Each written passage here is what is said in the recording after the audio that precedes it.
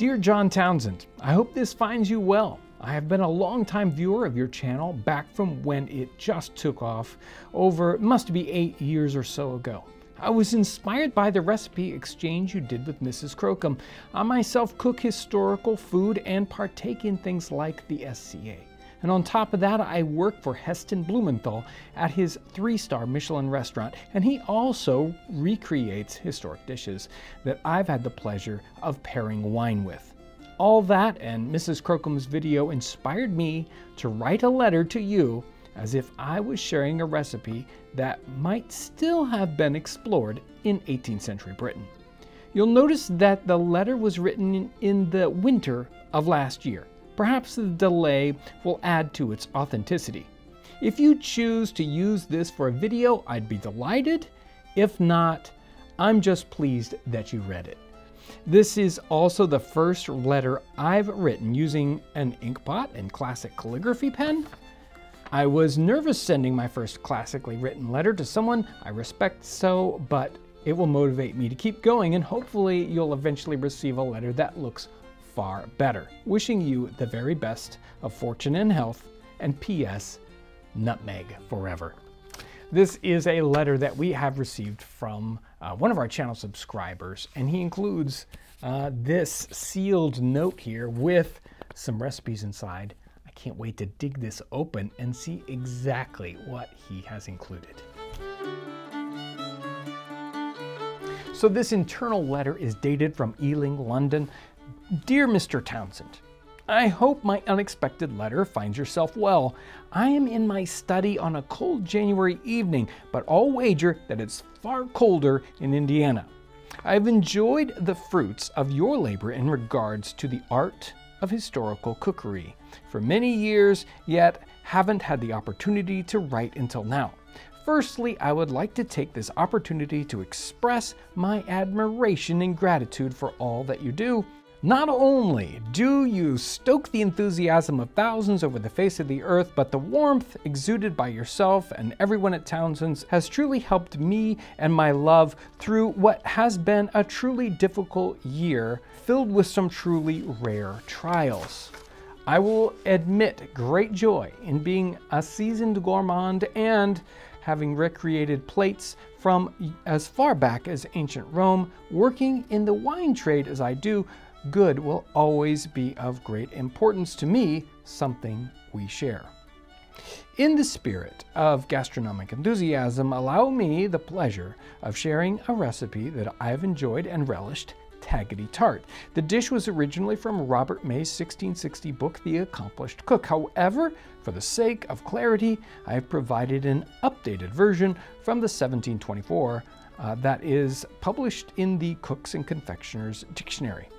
I apologize for my boldness, for the unsolicited letter, but in a year such as this one gone past, it's important to reach out to those who have made an impact. I hope you enjoy the tart, just a small treat from across the seas. Yours respectfully, Tarek Khan. P.S. No matter how hard I search, there is nary a pocket nutmeg grater to be found in all of Britain. Alas, it seems my long search continues. And here's the recipe. It says a recipe for taffety tarts from the Cooks and Confectioners Dictionary from 1724.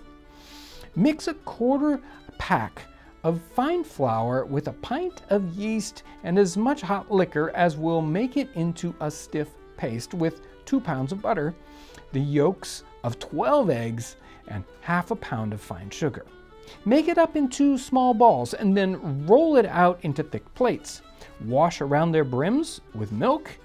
Boil pippins soft. Peel them, scrape the pulp from the cores, mingle the pulp with fine sugar, a little marmalade made of quinces, the scrapings of candied orange peel, and rose water. Make up your tarts, dry them in a warm place, bake them, scrape sugar, and sprinkle essence of violets over them, and serve them up. This recipe sounds extremely doable. In fact, I think we have everything we need in the kitchen. Let's go and make it. So I'm working on this recipe. I've got all the ingredients here. But guess what? It's not quite as simple as that first reading. And I've got John Knott's dictionary here. And, you know, I thought that this first section, really, this recipe is two parts. It's the paste, and then it's the filling. And the filling is easy. I mean, it's applesauce, right? But the paste is the trick here. And as you're reading through it, it's just completely confusing. Mix 1/4 of a peck of fine flour. And a peck in this time period might be 12 pounds. So we've got our flour, and then we have a pint of yeast, and yeast in the time period is liquid yeast. So we got liquid yeast, and then as much hot liquor, meaning just hot water, as will make it into a stiff paste. So now we've got flour, yeast, and then water, and it's making a stiff paste. Then we add 2 pounds of butter to make a paste when it's hot, and then eggs and sugar. Wait a minute. This starts to look like something else that we've done in the past. Probably 2 or 3 years ago, we did some cookery out of a French cookbook, and what it was a primitive choux paste, and that's what this is. So this is a very primitive version of it. It isn't made like we would make it today if you looked in a cookbook, but we'll make it happen. I think this is going to work out, and I think it's going to make a very, very interesting kind of crust for this tart. This definitely isn't the tart crust you think it's going to be. Then we have the problem with the shaping of it. So we take the dough, we turn it into a ball, then we flatten it out into a plate. It doesn't really say what's going on here. So I was very, very confused about the presentation, what this is supposed to look like. So I went online and found a very, very interesting article by Mary Ann Borman, who has been chasing down taffety tarts. So taffety tarts are not just a 18th century thing. They go well into the 19th century, and they go way back, Shakespearean times. So back hundreds of years, and they're, unless you go deep, deep, deep, it's really hard to understand what they're trying to do with this recipe. But her hint that I got out of there, if there's just one word, 2 words, 2 words to help you figure out what this is supposed to look like, Pop-Tart. These are Pop-Tarts of the 18th century. And once I knew exactly where we were going, now this recipe falls into line. Now let's get started. So we've got a pound of flour, and we can just use any old all-purpose flour is going to do, and we're going to add in our yeast. And this recipe calls for liquid yeast of the time period. They didn't have sort of powdered yeast like we do today. Most people don't have access to liquid yeast, you know, yeast from the brewer, right? So we're just going to take regular old powdered yeast, put that with some water, let it set for a little while, 10-15 minutes, just for it to, you know, kind of grow and get moisturized, I guess. Then it can go in, and we need maybe 1/3 of a packet in a couple of ounces of water. And we're going to mix that in with our flour real quick. And then the very counterintuitive, but the next part is the hot liquid. Now, obviously, if this is too much hot liquid, if it's too hot, it's going to kill all that yeast. I mean, what was the point of putting in the yeast? But yep, we're going to put in some hot water. Not a lot. It says enough to make stiff paste. So I'm just going to pour in, I don't know, 3-4 ounces of hot water and mix that in until it's as much of a hard paste as we're going to get, right? Now it's very counterintuitive. How do we get our butter? How do we get our eggs? How do we get our sugar in here? Sugar is easy enough, but we need 3 egg yolks, and then we need our butter, and it's like 1/2 pound of butter, 8 ounces of butter. That's a lot of butter. That's a lot of eggs. We're adding a lot of liquid to this. And now when we mix it together, I'm just going to mix it with my hand. It's really the easiest way. When I mix this all together, boy, it's too soft. It's too soft. It's not making a paste at all. It's making like a dough. So I'm gonna keep adding a little bit more flour back to it until we get something that's a little bit more like paste. But this is going to be a very, very soft paste when we're done with it. So don't go too far with it. Don't turn it into, you know, something like pie crust. No, it's not going to be that hard. But it should give us a texture that is just totally different than a typical tart. I'm gonna go ahead and set this dough aside for it to rest, and probably it's gonna rise a little bit. It's got that yeast in there. There is the hint here in the recipe. It says dry them in a warm place. So we do want them to do a little bit of something. So I'm just gonna set that dough aside while we work on our apples. And it calls for pippins. Well, pippins are a particular apple in the 18th century. We don't know, I don't know exactly which kind. So we've got some nice sort of tart pie type apples, and we're just going to peel them, core them, and probably quarter them and put them in some nice boiling water so that they will get nice and soft. And we're gonna make applesauce basically.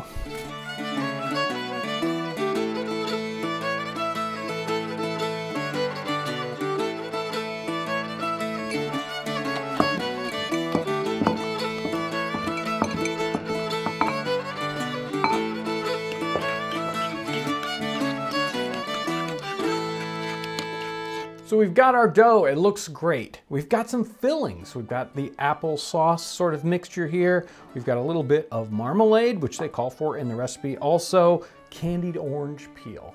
I do have some of the egg whites left over that we were using with the egg yolks that are just in here. Added a little bit of water to thin them out, and we have just a little bit of sugar. Let's start to form them up. We just take a little ball here, not too big. I'm gonna roll it into the ball as they suggest and flatten it out. So we've got our cooking sheet here, and I'm just gonna flatten this out into 3.5 inches in diameter. Nice and thin. We can get this almost as thin as we like. These are supposed to work out nice and flat. We're gonna take our finger and just sort of paint the very outside edge with the egg white mixture. This will just create a glue because we're gonna put a top on this. Now it's time for the filling. I've got our little apple filling here. And these are, since they're supposed to be thin, we don't need to add a whole lot. We've got a little bit of marmalade, and I'm gonna drop in the little pieces of candied orange peel. And they're fun because they add a little bit of texture compared to the marmalade and the applesauce sort of mixture. They'll give us a little bit of bite there. And again, since the recipe called for putting the milk, or in this case, egg white around the outside edge, it's a hint that this gets a top to it. So we're just gonna create exactly the same as we did for the bottom and set it down on top. We can do all sorts of fun, pretty things if we'd like. So we could put a braid on this. We can put little plates on it. We can take a fork and make little marks on it. That's all up to you. You really have fun with, you know, the way they're going to look. If we want a sort of a frosted feel to them, especially they'll color up nicely when they bake. I'm gonna take a little bit more of this egg white mixture, just egg whites and water, put it on the top, add just a touch of sugar, then it's ready to go in the oven. And these bake 375 really is kind of the best temperature, and 15 minutes, maybe 10, depends on how big yours are, but that's how long they go in. You'll know when you start to smell them and they look just right, you'll know. So our taffety tarts are out of the oven and they've cooled off. They're ready to try out, but they are beautiful, aren't they? They turned out really nice, and they're light, they're easy, they're finger food, you can pick them up. And I want to see how this dough turned out in the eating. So that's going to be the interesting part for me. So let's try this one out.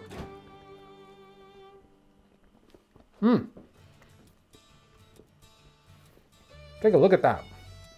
So depending on how thin or thick you get these, and you really want to thin them out as much as possible. This one kind of puffed up.